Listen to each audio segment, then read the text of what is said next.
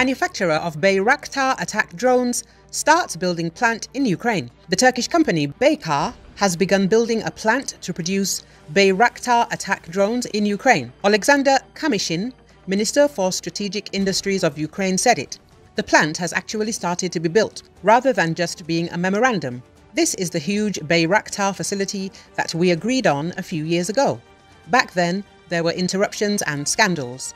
The plant is now starting to be built, and we have taken real steps, he said. On the 8th of July, the Minister of Strategic Industries signed a new memorandum with the Ministry of Industry and Technology of Turkey to develop capacities and capabilities for providing various types of UAVs.